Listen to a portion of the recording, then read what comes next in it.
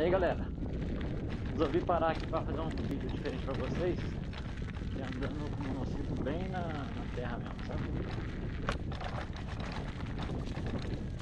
Aí, vocês, ó, tá vendo? Ó, andando na terra fofa, não sei se deu para pegar agora na imagem, tem que tomar muito cuidado, porque eu mesmo gravando aqui tem um risco de eu cair, porque se não tiver muito cuidado na terra fofa, igual eu vou andar agora, ó, tá na terra fofa.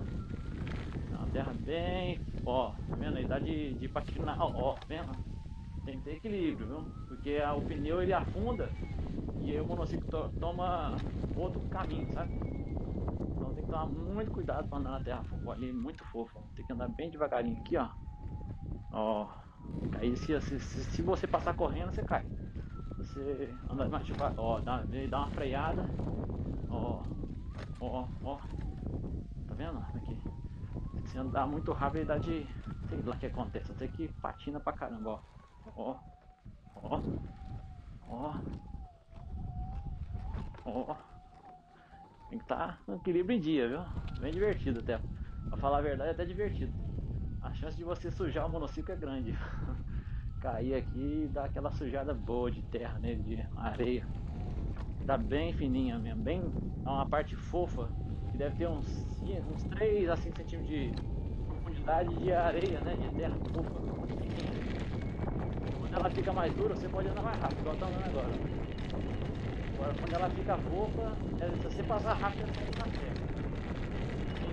Eu vou passando por aqui, ó, achei melhor gravar um vídeo pra você, dar uma olhada e também conhecer como é que funciona, né?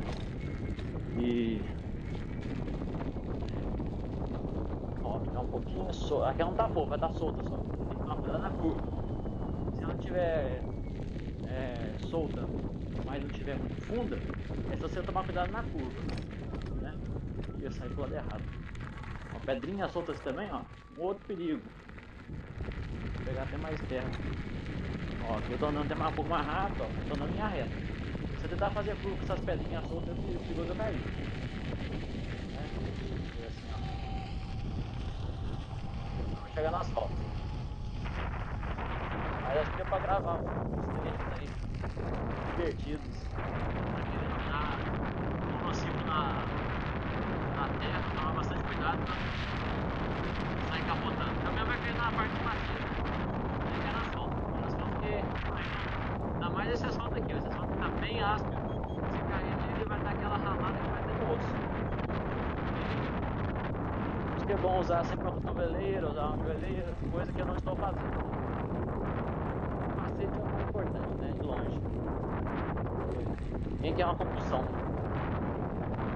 Beleza, galera? Então é isso. Aqui é só um vídeo rapidinho aí pra quem tá aprendendo ainda e tá pegando o jeito do monociclo. Aqui tem, nesse pedaço tem umas transições. Agora aqui, ó, vou frear, cair, vai de novo, bora. E meu monociclo já tá pitando, tá vendo? Piscou, já deve estar pitando aqui a velocidade de uns 38 por